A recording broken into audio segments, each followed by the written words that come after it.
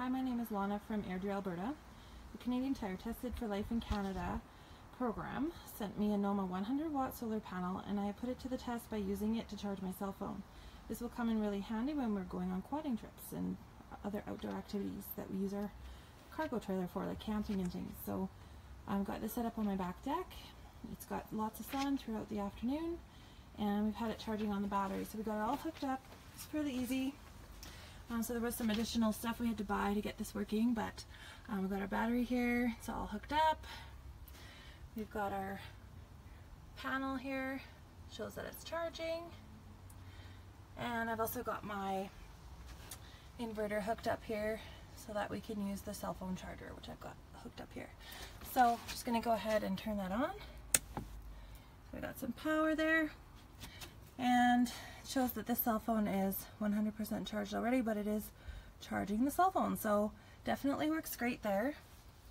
And yeah, so there's lots of applications I can use for this. It's got your standard outlet on the back there, and there's also some USB ports on here, so we're going to give that a go as well.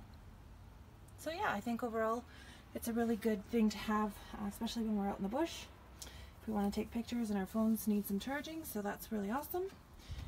And it's something that we'll be using quite a bit this summer, I think. That's great.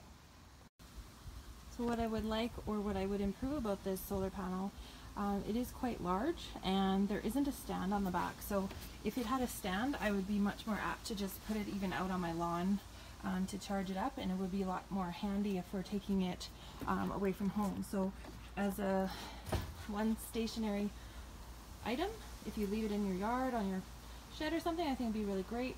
But I didn't feel that it had a lot of mobility potential there. We are going to attempt to take it out on our trailer and use it, just lean it up against our cargo trailer. But at this point it just seems like a little bit big. So that's about the only thing I would change. But other than that, it's a good little solar panel, and it's something that we'll use a lot. So I think it'll be great.